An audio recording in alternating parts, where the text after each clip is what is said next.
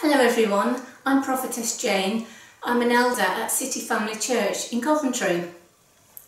Today I want to say to you, the devil talks big, but God laughs. God laughs. God laughs at the devil. The devil talks big. People used by the devil can be talking very big, but God laughs, and you can laugh as well. The devil always wants to make himself seem so massive, so big, so insurmountable, and he always wants to make people quake. I'm going to read you 1 Kings 20, 1 to 14, and we'll see what God did here when the devil tried to make King Ahab and his people quake.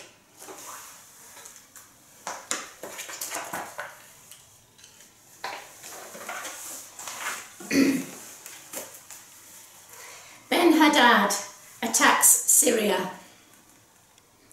Now Ben-Hadad, king of Aram, mustered his entire army, accompanied by 32 kings with their horses and chariots. He went up and besieged Samaria and attacked it. He sent messengers into the city to Ahab, king of Israel, saying, "This is what Ben-Hadad says. Your silver and gold are mine, and the best of your wives and children are mine." The king of Israel answered, "Just as you say, my lord the king, I and all you have are yours." The messengers came again and said, "This is what Ben-Hadad says. I sent to demand your silver and gold, your wives and your children. But about this time tomorrow, I am going to send my officials to search your palace and the houses of your officials. They will seize everything you value and carry it away." The king of Israel summoned all the elders of the land and said to them, "See how this man is looking for trouble. When he sent for my wives and my children, my silver and my gold, I didn't refuse him." The elders and the people all answered, "Don't listen to him or agree with his demands." So he replied to Ben-Hadad's messengers, "Tell my lord the king, your servant will do all you demanded the first time, but this demand I cannot meet." They left and took the answer back to Ben-Hadad. Then Ben-Hadad sent another message to Ahab. "May the gods deal with me, be it ever so severely, if enough dust remains in Samaria to give each of my men a handful." The king of Israel answered, "Tell him, one who puts on his armour should not boast like one who takes it off." Ben-Hadad heard this message while he and the kings were drinking in their tents, and he ordered his men, "Prepare to attack." So they prepared to attack the city. Meanwhile, a prophet came to Ahab, king of Israel, and announced, "This is what the Lord says. Do you see this vast army? I will give it into your hand today, and then you will know that I am the Lord." "But who will do this?" asked Ahab.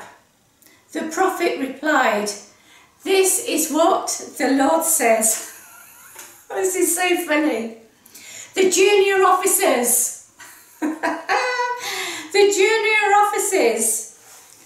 junior officers under the provincial commanders will do it. Send in the juniors. The juniors. So the devil is mocking Israel, God's people. He is boasting and he is bragging through Ben-Hadad that he, the 32 kings with him and their army, would attack Samaria, take all the silver and gold and the best of the wives and children. Ben-Hadad also announced that his officials would search King Ahab's palace and the houses of his officials and seize everything of value and carry it away. He announced that there wouldn't be enough dust left in Samaria to give each of his men a handful. Such boasting from Ben-Hadad, the king of Aram. King Ahab quaked, but when the word of the Lord came through a prophet, he was strengthened. God talks to his prophets. The Lord, through the prophet, said, "Do you see this vast army? I will give it into your hand today, and then you will know that I am the Lord." "But who will do this?" asked Ahab the king. The prophet replied, "This is what the Lord says. The junior officials under the provincial commander will do it." God is saying the juniors. Send out the juniors, the inexperienced, the ones who are not battle hardened. Send them out. God laughed at the demands of the enemy, and God fought their battle. You can laugh too. This was God fighting their battle. And you know what? He is fighting your battles too. Give your battles to God and see the deliverance of the Lord. The Lord. Who is your king? Your king is the King of Kings, the Lord of Lords. Who can usurp him? The devil tried and was thrown out of heaven for it. Jesus is the same yesterday, today and forever. He doesn't change. So don't quake when the devil makes his demands on you. Don't quake when the devil tells you you can never do it. You can never have it. God isn't enough for you.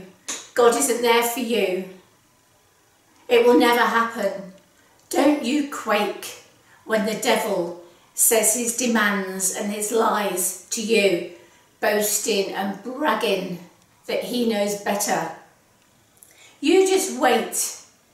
You wait on the Lord God Almighty, who is mighty in battle and mighty to save.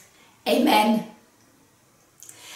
And don't forget to check out our website, www.cityfamilychurch.com, for lots of sermons and teachings, inspirational and sound, just what you need, lots of music, testimonies, all kinds of things that you need today.